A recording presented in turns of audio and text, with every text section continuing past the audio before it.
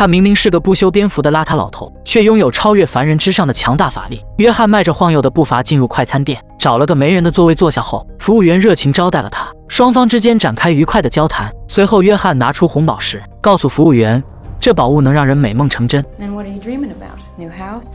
New job? A new world, a more honest one.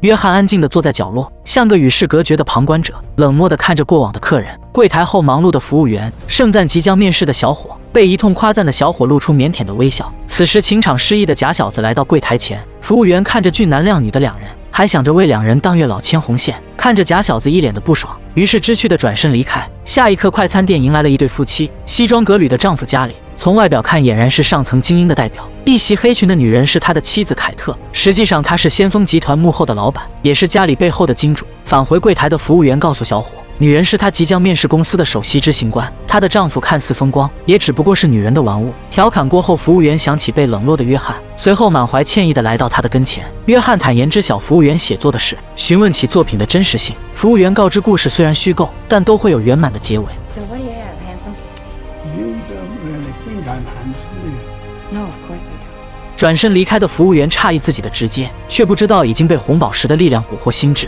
红宝石释放出蛊惑人心的力量，所有人坦诚相待，却走向死亡。约翰坐在柜台前看着电视，播报天气的新闻，露出诡异的微笑。画面一转，一脸笑意的服务员为家里夫妻引荐了小伙。凯特表现出浓厚的兴趣，并示意小伙坐在自己的旁边，甚至还不忘示威地向家里瞟了一眼。另一边起身的约翰朝厨房的方向走去，红宝石的力量彻底发挥。经过大堂时，小伙与凯特上演干柴烈火；路过卫生间时，服务员与假小子深情相吻。推开房门继续前行，家里与厨师碰撞出激情的火花。心满意足的约翰从冰箱取出一桶冰激凌，愉悦地坐在柜台前，看着电视，惬意吃了起来。下一刻，家里与小伙发生了争执，倒在地上的小伙出言安抚对方。目睹人妻出轨的家里怒火交加，伸手掐住了小伙的脖子，手上用劲的同时，还不忘继续羞辱小伙。不曾想竟被插入脖颈的小刀了结性命。You said you were going to change the world. I didn't believe you. All I did was take away the lies.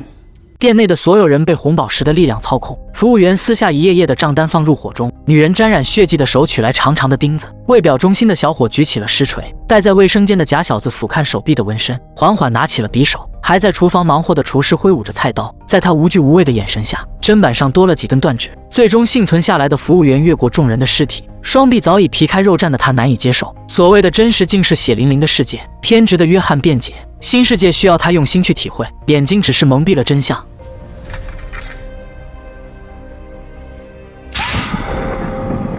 夺回头盔和沙袋的梦之神，竟不是一个邋遢老头的对手。墨菲斯来到快餐店，向约翰索要红宝石，坦言红宝石蕴藏着自己太多的法力，绝非他一介凡人就能轻易驾驭。约翰却说，既然红宝石能偷取法力，那么就由自己取代墨菲斯，成为新一代的梦之神。墨菲斯默然相对，随后施展梦境幻术。下一刻，约翰置身古老的城堡内，看到了戴着头盔的女人。正当他上前准备一睹对方真容时，却被对方熟悉的容貌震惊。原来美丽的女人竟是他的母亲。等到他转过身去，衣着简朴的女人哄着婴孩入睡。正当约翰缓缓靠近，突如其来的绳索勒住了脖子。苍老的妇人依偎在他的耳边，讲述着自己有多后悔生下了他。此刻约翰却闭上了眼睛，直言眼前的一切全都是梦，并借用红宝石的力量打破梦境。